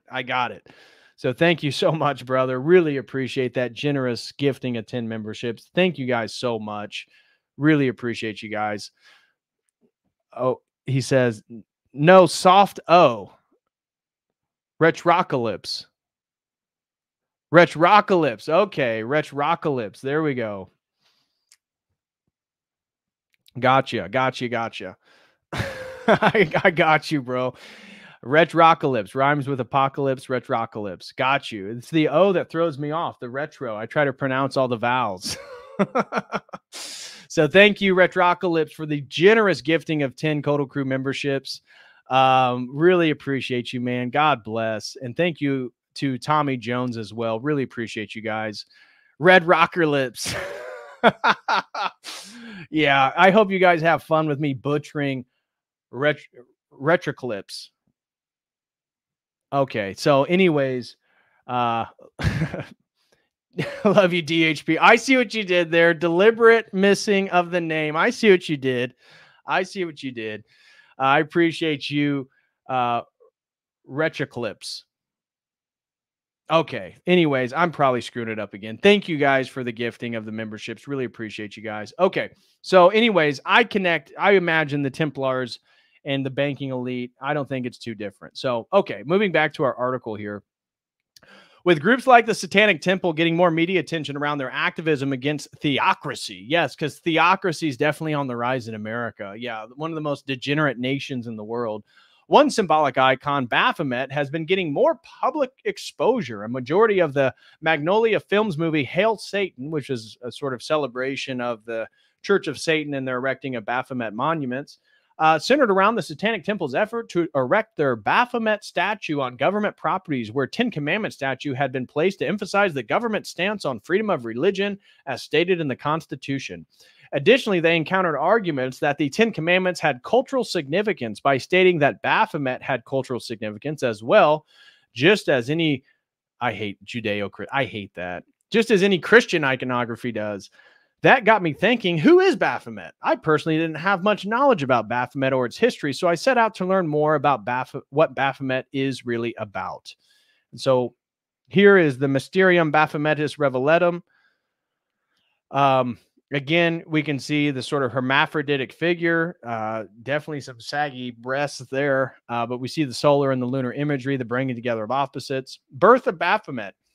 Historians have noted that the first written occurrence of Baphomet was in 1098 by Anselm of Ribamont, who was the Count of Ostravant and Valenciennes. I don't even know where that is, and is considered to be one of the most brilliant figures in the First Crusade. Anselm made many written eyewitness accounts of the events of the First Crusade. Anselm recounted in his writing the events of the siege of Antioch, during which he stated that the Turks called loudly upon Baphomet. And given the context, most scholars believe that the word referred to Muhammad, the founder of Islam, as recounted in Zrinka's book, Pornographic Archaeology, Medicine, Medievalism, and the Invention of the French Nation. German author Christoph Friedrich Nicolai wrote in 1782 about Baphomet being mentioned during a course of a description of the Templar witnesses interrogated by the ecclesiastical authorities in Carcassonne, where the witnesses mentioned that Baphomet was not the name of the idol, but rather a hieroglyph imprinted on it. The head had been a symbol, the image of the eternal Father in the state of rest. The Templars were supposedly introduced to Gnosticism in the Orient, since the Orient, above all Syria, was the refuge of all the sectarians and heretics banished by the Western Christian Empire. No. The Byzantine Empire also banished them. The Byzantine Empire, you could argue, was even more strict on some of this stuff. And that's why the Paulicians and the Trondrakians, they were in Armenia, because Armenia was a safe haven between the Persian Empire and the Byzantine Empire, or the rise of Islam after, 630, 640, that Armenia was a place in which many of these Gnostic heresies kind of found refuge. And in fact, Armenia for almost 100 years was basically Gnostic due to the influence of the Paulicians and the Tondrakians. And then the Bogomils, for example, were in Bulgaria before they converted to Orthodoxy. So it's not just Western Christianity. Stalhujak goes on to note how Baphomet was merely an idol for the Templars and not in any way a god, given that the Templar denied God and spat on the cross. Well, because they spat on the cross, Baphomet wasn't a god? What a dumb argument. And it was postulated by Joseph von Hammer-Purgstall in his book, as we've already talked about, that Baphomet or Baphomet was one of their secret and mysterious formulas with which they addressed the idol of a calf in their secret assemblies, due to the fact that Baphomet translated into calf in the Arabic language. What I find particularly fascinating is that, given the secretive and mysterious nature of the Templars in this regard, it has since been quite a topic of debate, with many theories, yet few definitive answers as to the true meaning of what Baphomet truly meant to the Templars. For example, just 4 years after Hammer-Purgstall released his book on hieroglyphics, Anton Isaac Sylvester de Sacy, France's great Orientalist and Arabist, shook the ground under Hammer-Purgstall's affirmation by pointing out the impossibility that knowledge of the hieroglyphs had as transferred from the ancients to the Arabs, accusing Hammer-Purgstall of failing to show how knowledge of hieroglyphic writing, which was lost, or so it appears, long before the Arabs were the masters of Egypt, could have emerged from the shadows that covered up to pass their hands. Given this idea, Sacy made the argument that it was more likely the relation between the word Baphometus, as cited and recorded by the Templar trial, and Baphomet is purely accidental, without grounding in etymology, and therefore it must have been a term which actually stood to mean Muhammad. Oh, yes, of course. It just meant Muhammad. As we said, that totally negates the Gnostic influence of the Templars and people like the Ophites, the Bogomils, the Carpocratians, all those different groups, the Paulicians. They preserved, and again, I did a whole thing on Gnosticism and showed that many of these Gnostic groups, according to themselves, believe that they were the continuation of the Eleusinian mysteries. So these ancient mystery rites were in fact included within Gnostic groups, and even parts of the Nag Hammadi scriptures talk about how the Gnostics believe themselves to be the progenitors of Eleusis. So the idea, well, how would any of these ancient rites be preserved into the Middle Ages? Quite easy. It's the Gnostics, bro.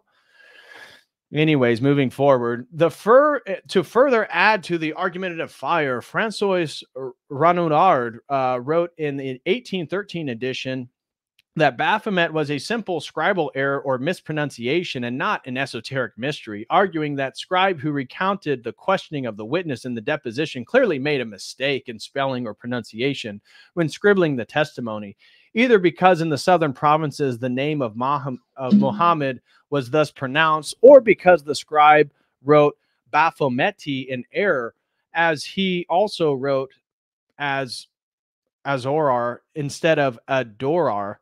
And what must leave no doubt is in this respect is that the witnesses claimed that he made to pronounce Yalla, a Saracen word, which he says means God. Aha. So here we get into all the Muslim stuff. I'm going to kind of skip over this because I've already given you my take. And if you want to read it here, I'll share this link with you guys. If you guys want to read this article yourself, feel free. Let me share this to you, all of you. So there you go, right there. There's that if you guys want to read it. Okay, moving forward. I want to skip this section because, as I said, I disagree with the whole Muhammad thing, but that's what most people believe. To continue the semantic argument, meaning the origin of Baphomet, Schoenfield published his book, The Essene Odyssey, in 1984, in which he argued that the word Baphomet, which we already discussed, was likely created through Atbish substitution cipher. Yes. So again, he got all this from Wikipedia. And that deliberately meant, since the word Sophia was used to reference to the wisdom of the Holy Spirit. Yes, because Sophia in the Gnostic tradition is the exact same as of the Holy Spirit. You see, these people have no understanding of theology, in that it's a word fallacy, that just because one word means one thing doesn't mean that's interpreted to mean the same thing in a different context. But again, I digress. It could be that the implication was of an inclusive wisdom, and additionally, that Eliphas Levi may have specifically included visual symbology, which was pointedly inclusive. Oh, he was like the first DEI scholar. Diversity, equity, and inclusion. I love Baphomet. Was inclusive of not only the divine feminine, but also of higher divine wisdom that could be gained from sources usually rejected or associated with darkness, sin, and evil. And as I myself have theorized, quite possibly more than a simple / casual connection to Abraxas, the Balassidian Gnostic deity that was held as the highest of the 365 levels of the celestial heavenly sphere of Balassidian Gnosticism. That is true. So here's Eliphas Levi's Baphomet. Modern day Baphomet we know today. In 1856, Eliphas Levi published Dogma and Ritual in Black Magic, in which he depicted Baphomet. Levi's depiction of Baphomet has become the primary idea of what Baphomet looks like in the occult communities ever since it was originally published. And that's why I wanted to read Eliphas Levi to you guys.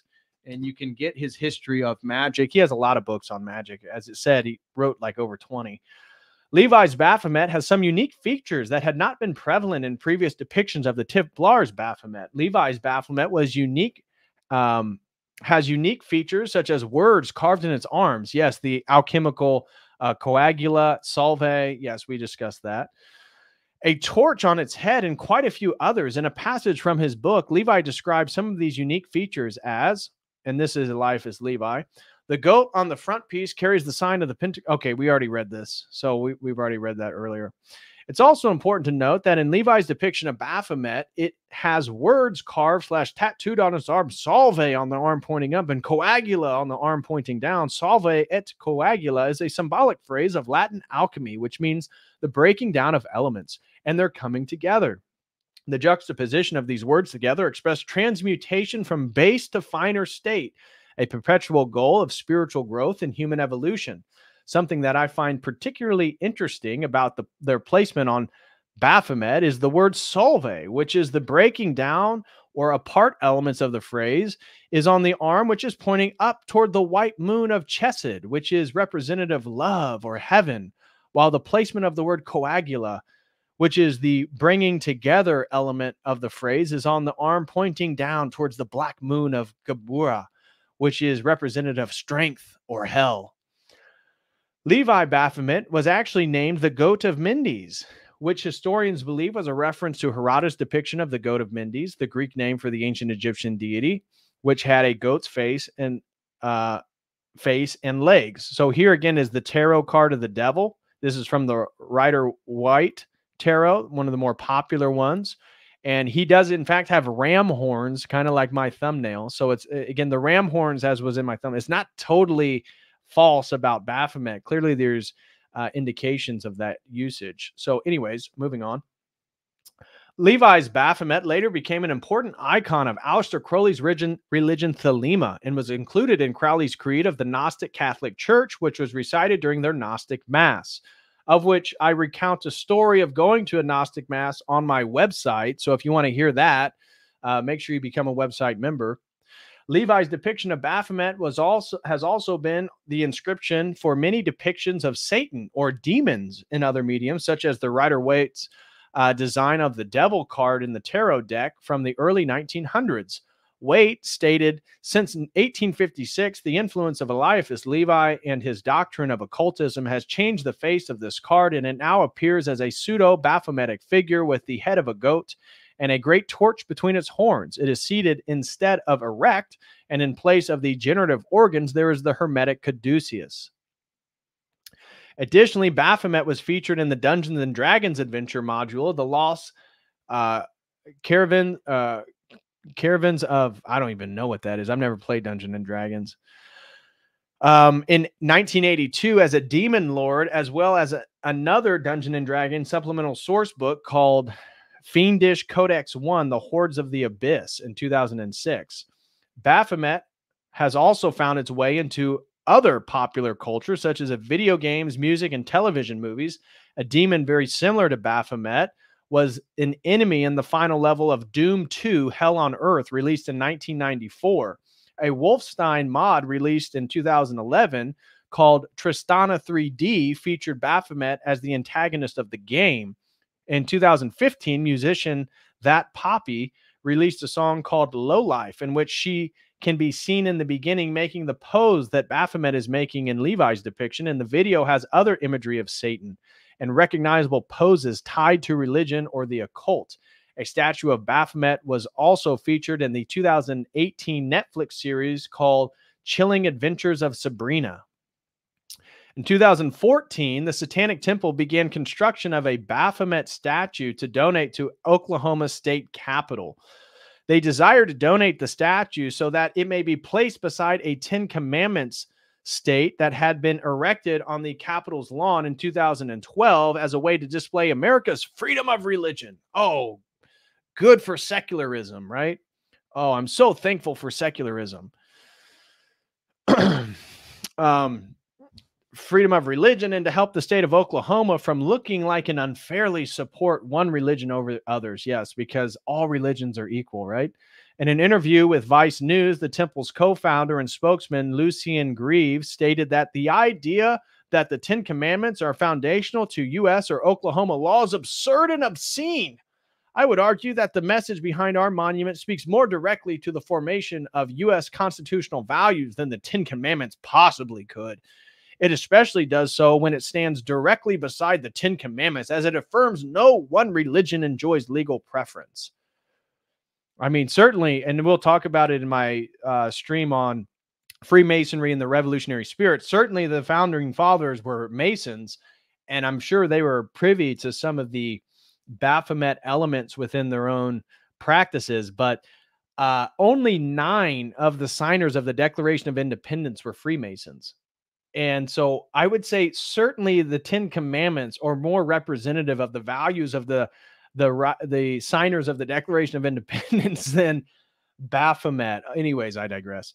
It was also stated by the Satanic Temple that the 10 Commandments statue was to be taken down. They would no longer have a desire to juxtapose their Baphomet statue there, since the point of wanting their statue placed was to show a dichotomy or religious, thus expressing religious pluralism and freedom in America. When the legislator at the Oklahoma State Capitol refused to accept the Baphomet statue, the Satanic Temple filed a lawsuit against the state of Oklahoma, which led to an Oklahoma Supreme Court ruling on June 30th, 2015, which said in a 7-2 ruling, the display violated a provision in the state constitution prohibiting use of state property to further religions. As a result of the ruling, Oklahoma County Judge Thomas Prince ordered that the 10 Commandment statue be removed by October 12, 2015.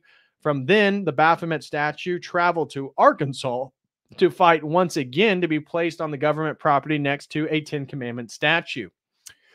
They really hate the 10 Commandments, don't they? It might be why the Church of Satan believes that abortion is part of their ritualistic sacrament. From the most recent information I could find, it seems that they may still be wanting or waiting on a ruling by the Arkansas Supreme Court on a religious discrimination lawsuit. Baphomet has been a figure in human history for a long time, and it holds a large amount of significance throughout many religions, from Islam, possibly depending on how you see the Templars, to sectarianism, to Gnosticism, to Satanism, and beyond. For some, it seems Baphomet is synonymous with the devil, while others see it as iconography of something more complex. No matter what people ultimately believe, it is clear that Baphomet is an influential part of our history as a species and will continue to live on as a prominent icon for centuries to come. Okay, wonderful. So moving on here, I wanted to bring up Celine Dion's child clothing line as we wrap up the stream. So guys, smash that like if you're here, if you appreciated this stream, and if you want to show some support or ask a question, feel free to send anything in on the Dono chat or the Streamlabs link or here on YouTube. Any of that would be wonderful. And so Celine Dion created a clothing line to promote gender neutrality. Oh, I wonder why Baphomet would be important for that. Maybe because Baphomet is related to the sort of transgender homosexual movements here in the United States? I would think so. And of course, this article right here, Homosexuality, Gender Confusion in the Spirit of Baphomet, says the same thing. This post will attempt to reveal the link between the homosexual, transgender, anti-gender role movement and how they are linked to the occult god Baphomet, as well as how this entire agenda is a collaborative effort by the elite to destroy the nuclear family, as well as render the biblical roles of men and women obsolete. Many believe that the Antichrist will himself be a sodomite. The information provided in this post will give greater insight as to why the Antichrist may very well be a homosexual and how this relates to the satanic worship of Baphomet. First, I'll provide a brief history of Baphomet's worship. Okay, so we've already looked at Baphomet worship, and we'll skip over to here. It has been linked that within the elite that sodomy rituals are a common practice, as are some sex magic rituals, Aleister Crowley being one, where demonic entities are petitioned for power and possession. This link is crucial to the persistent homosexual agenda, as the elite seek to make clear-cut gender roles obsolete. This is also at the root of feminism, as the goal of feminism works in cooperation with the homosexual community to liberate society from traditional gender roles. To be specifically male or female is considered passé, as pop stars and other celebrities hail and laud the homosexual, lesbian, transgender lifestyle. It's no longer cool to be a man if you're not at least a little metrosexual, and women who simply desire to get married and have children are looked upon as bottom-feeding breeders by a growing movement that condemns people who actually procreate. Rumors of Lady Gaga being a hermaphrodite, having both male and female genitalia, have been the topic of internet legend. However, it may be true. If for no other reason, it would give good reason for her to consent or for her constant references to Baphomet. And so this is Lady Gaga and stuff like that. Baphomet worship has become pervasive throughout the media as the elite understand that the more they eat away at the very fabric of the traditional family, the more likely they are to succeed in overthrowing the absolutes in morality. Baphomet is the ultimate gray area that challenges biblical values and seeks to render them archaic and irrelevant. It is within your best interest to recognize this subversive behavior as it is this very climate that is sucking children into a vacuum of sexual perversion and confusion via media indoctrination. There is a serious problem with a little boy wanting to dress up like a princess or worse, who believes that he could actually be born a girl and vice versa. There is something troublesome about a little girl who believes that she could actually be male and not female, as God made a mistake. And so anyways, a few references here. So looking at Celine Dion's new clothing line, let's play this right here. I want you guys to see a little commercial that she made for her children's clothing line. You tell me what type of vibes you guys get from it.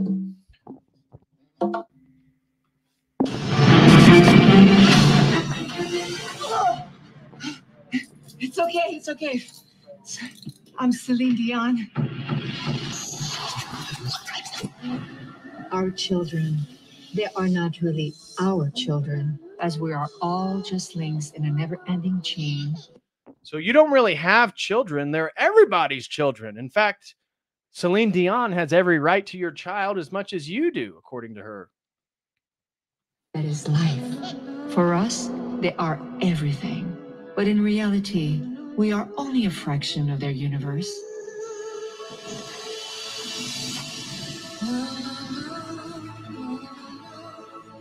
So she blows black dust, and all of a sudden it moves from blue and pink, representative of male and female, to a sort of gray, dark, demonic representation of, I mean, look at this toy. Does that not look like a demon or something? I mean, nothing about this is aesthetic or beautiful.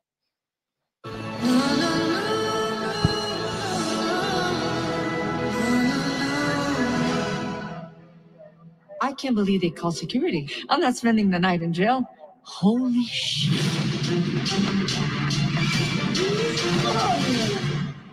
Easy. I'm Celine Dion. Yeah, girl, and I'm Beyonce. I'm calling my agent. Oh, wow. Wow. So cool. Let me grab some photos of this. Oh, let's go back. No. Celine Dion baby clothing line. Let me see if I can find some photos of it. Images. Where? Yeah, so here's a non-gendered clothing line with a bunch of human skulls. Now, as I said, human skulls, just in general symbolism, it depends on how you interpret it. The Orthodox Church has skulls representative of us remembering our death and Judgment Day. But why would you put human skulls on a baby onesie? It almost looks demonic. Can you imagine that? Again, all black with inverted 5-pointed stars. Strange. Very strange. I wish there was more photos of it. What is it with is it Nun Unu? Let me see. Nun Unu.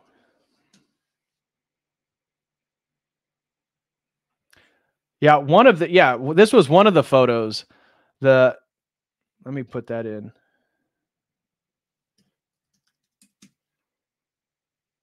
Here's the clothing line. It is what it is. Okay. High maintenance, skulls, black, weird monsters, all-seeing eye, single eyes, inverted 5-pointed stars. Everything's black. They're putting fake tattoos on children. Wow, what a beautiful child clothing line that is. What a beautiful child clothing line. You can tell she really cares about the children. I believe Celine Dion doesn't even have children, and I believe that she's quite sick right now.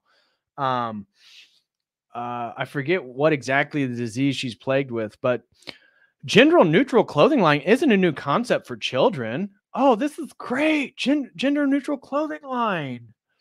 Oh, avoiding clothing that promotes gender stereotypes. Yes, we don't want clothing that promotes the idea of male and female. That's so antiquated. So I just wanted to highlight that. And of course, we know of Balenciaga. Balenciaga's child. Here, let's pull this up right here.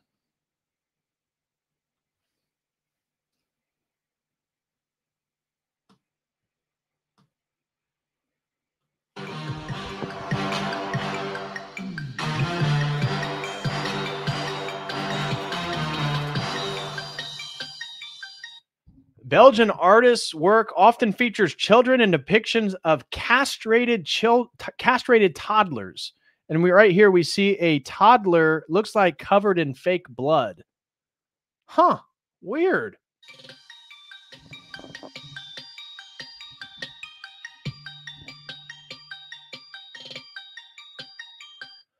Their S&M teddy bear scandal. Yes, they had teddy bears for kids to play with that got sexually abused. Wow, very cool.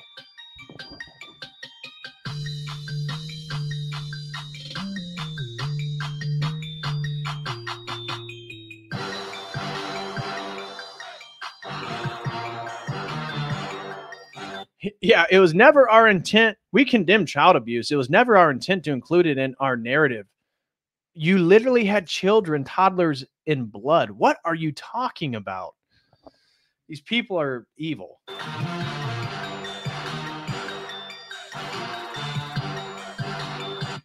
The statement goes on to say its decision to feature children with the plush bears dressed in BDSM-inspired outfits was a wrong choice. You think so?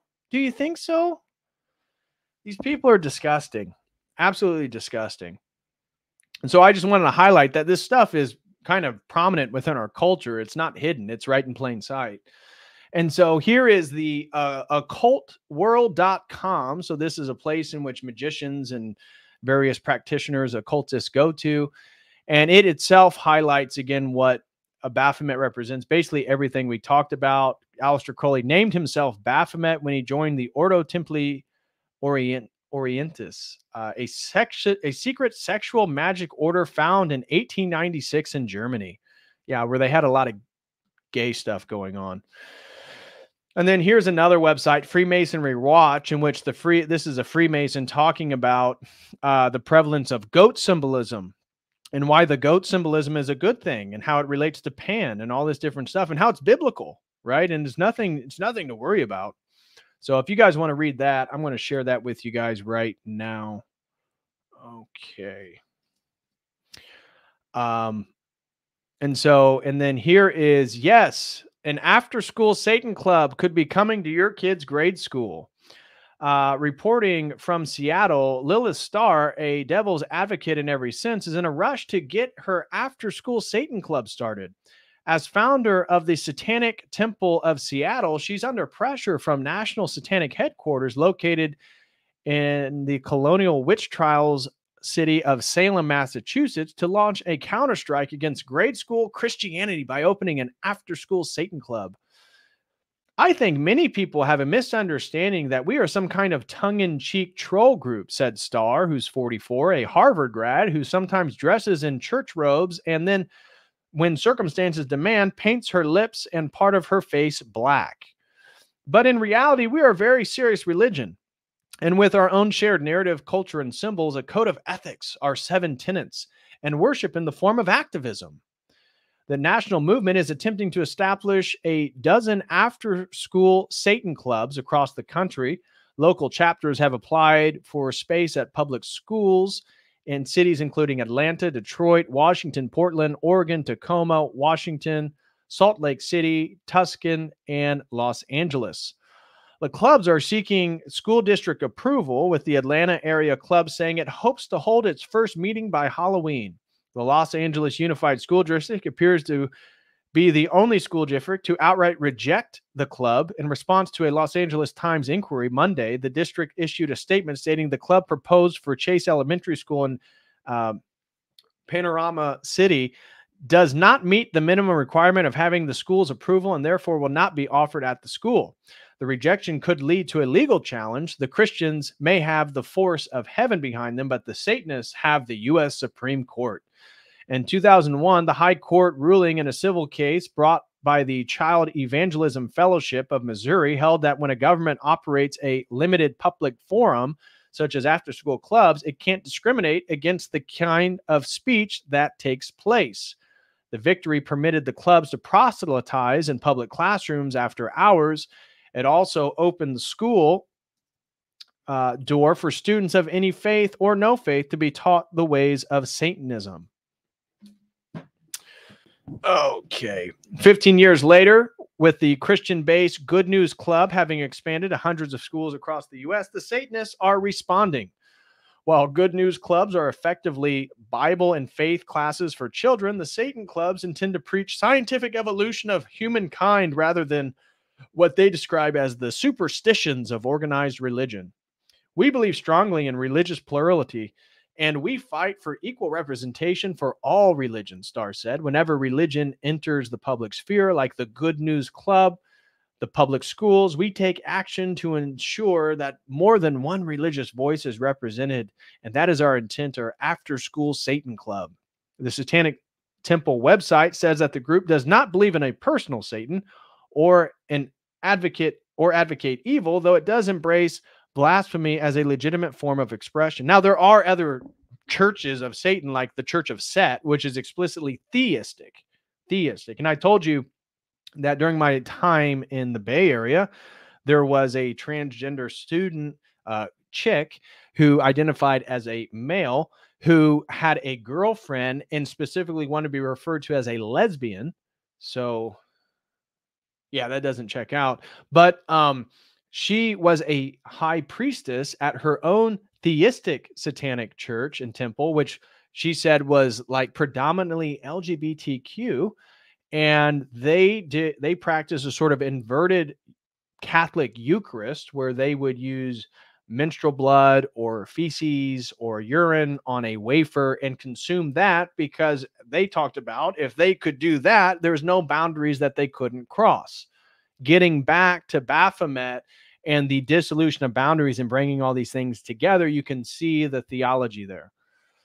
So anyways, we don't need to continue on here, but this article just talks about the Satan Club, and that pretty much is going to do my stream tonight. So I want to thank you all for being here. God bless you all. I know that this could be a little bit of a difficult topic to stomach, but it's important to know about. And I know multiple people asked me to do an overview of Baphomet, and I hope this did justice. I hope this was beneficial to you guys. So anyways, I'm going to get out of here. I wish all you, I may do a stream on Sunday or Monday. We'll see, but I wish you guys the absolute best. God bless you all. And I will see you whenever I see you. As always, or let me just double check. Actually, make sure we didn't get any more super chat. Oh, we do have one. Okay. Hold on. Let me address some of these super chats real quick. So, my sister Amptown throws in $10. No comment. God bless you. God bless you, Amptown. I hope to see you at church. We've been missing you. Subdeacon Mark and I were talking. We miss you. We hope that you come. Again, this coming Sunday is going to be Father Athanasius' last liturgy. So I do recommend, if you can make it, Amptown, make sure you get to church this Sunday, because Father Athanasius is going to be his last liturgy. He's going to be officially retired, and our new priest, Father Peter, is going to be here. So make sure you can come if you can. And then Harry Serpanos throws in $3 and says, DPH, this evil Aussie company is selling Baphomet t-shirts. And it shows dangerfield.com.au/product/Baphomet t-shirts. I'm not surprised, Harry Serpanos. I'm not surprised. We are in the age of evil. No doubt about that. And then checking the dono chat, we do have a super chat on the dono chat. Paul throws in $10 and says, this is for the Tristana Mental Health Fund. Be supportive of this crucial transition, bigots. Well, thank you so much, Paul, for the $10 super chat. I do appreciate it, and I will make sure it goes to the Tristana Mental Health Fund. Thank you so much for that.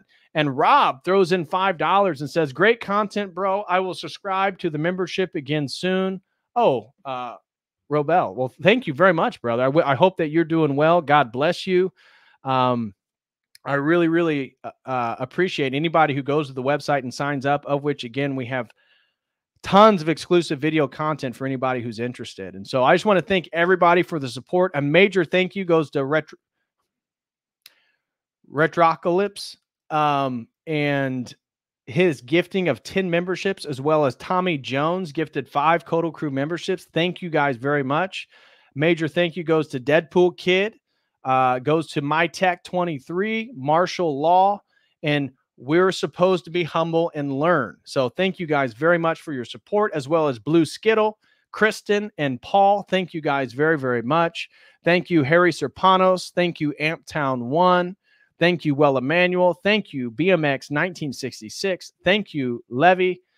And that looks like that was all of them. So again, I want to thank you all for the support. God bless you. And I will be back with another stream. The next one's going to be on the CIA secret project of remote viewing, which will be quite interesting. Remote viewing is the idea that people can go into a meditative trance and they can maneuver their consciousness around different parts of the planet and have access to or be privy to exclusive types of knowledge, like various nuclear programs. And so we'll be looking at some of those CIA documents and listening to somebody who says that he is trying to become a part of it. This is due to some of the research by a gentleman named Robert Monroe.